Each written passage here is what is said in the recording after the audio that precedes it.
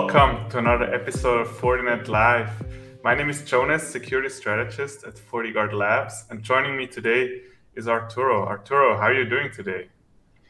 Hi, man. I'm super excited to be here. This is actually the first time that I'll be here with you, so I'm super excited to talk about cyberpath cover questions.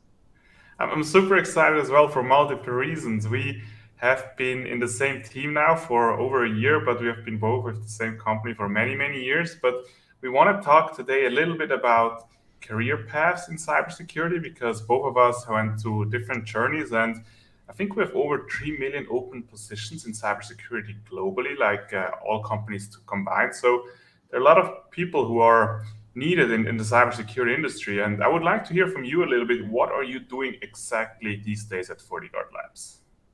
Well, that's a really, really good question, right? Because currently I work as a threat intelligence strategist at Fortinet research team, that is FortinetLIVE. But I'm actually focused in Latin America and Caribbean regions.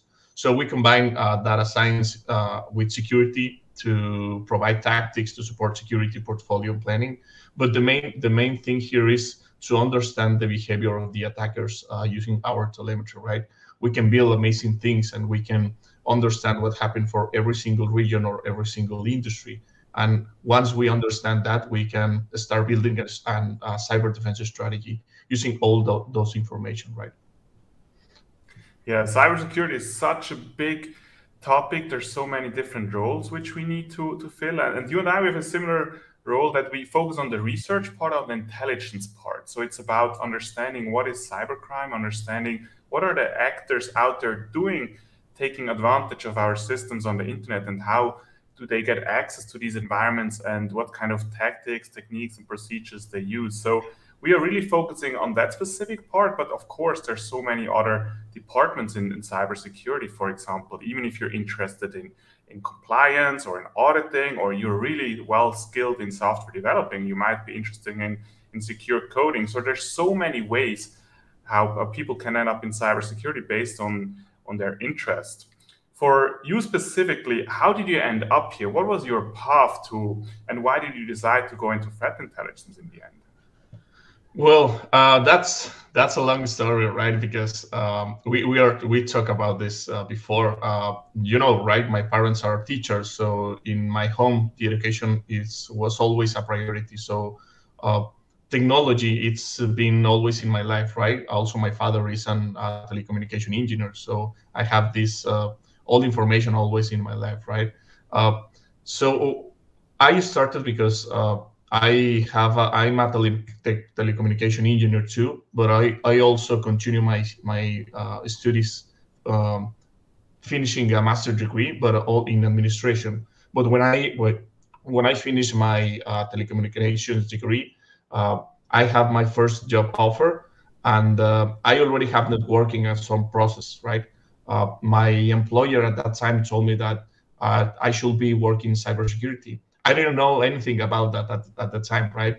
But he told me that if I already have the skills on networking and I understand process and best practice, the path will be easy. That's the first time that I heard the word cybersecurity, and I start working with that. And for me, that's been an amazing path because I have the opportunity to learn a lot of things, to know amazing people, and of course, be in constant learning. That it's something that I love, right?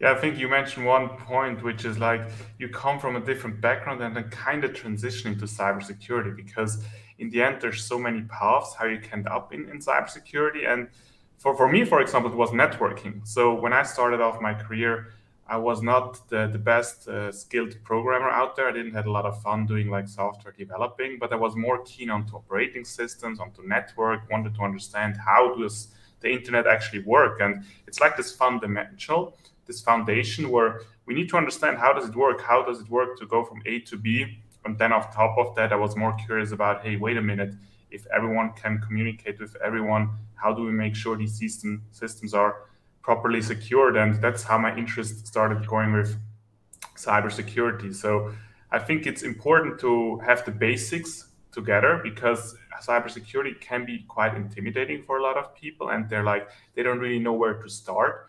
But in my opinion, it's important to understand what are you actually interested in doing, because it really depends on your skill set, on your motivation, what kind of interests do you have. And cybersecurity is something which touches a lot of these interests in the end. So it really comes down to what you're curious about. For example, I heard you have been recently studying for your PhD, and you're I should call you Dr. Arturo now for being a doctor in artificial intelligence. How did you end up making this decision to go that deep into a specific topic?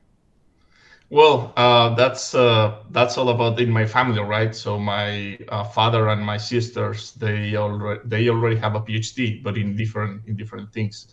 So for me, it was like I've been doing this for a long time, working with technology, and right now about the research and cybersecurity, and I wanted to use all my knowledge, but to go deeper, right? To understand how we can use all the data that we have to predict things, right? And to make good decisions. So that was my first driver to start this specific journey in the PhD, right?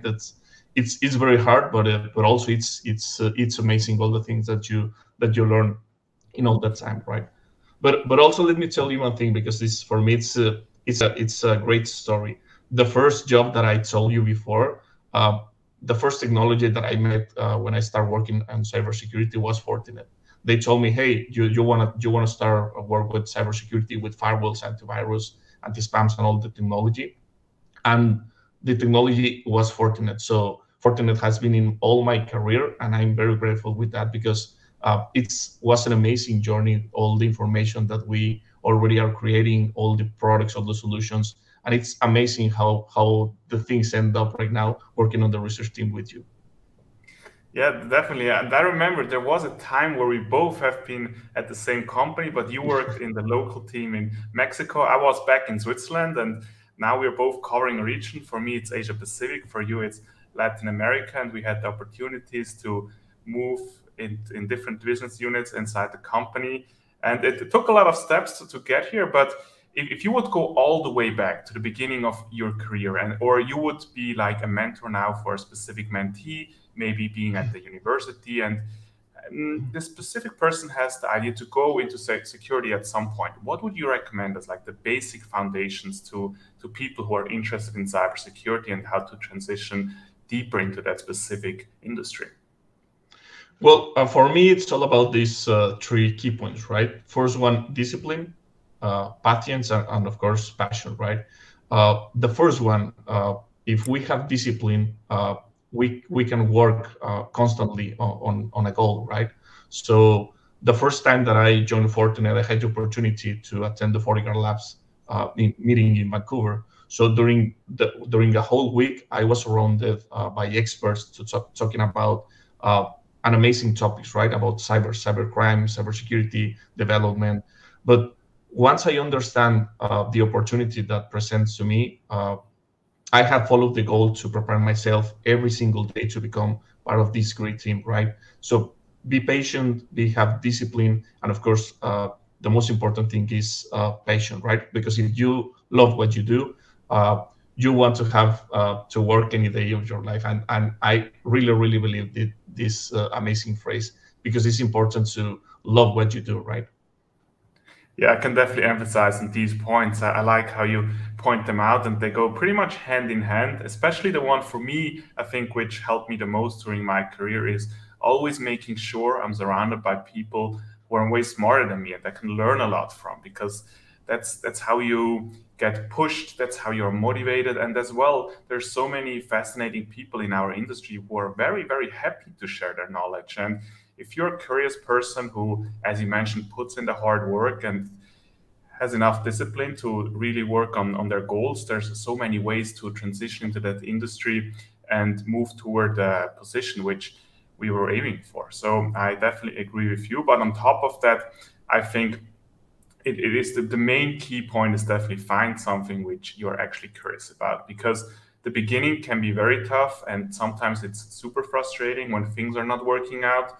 I remember for me, when I was getting more and more into offensive security, in the beginning, I almost threw away my keyboard out of the window. I was so frustrated. None of my techniques were working. I was like, why can everyone do this except me? So you have like this imposter syndrome.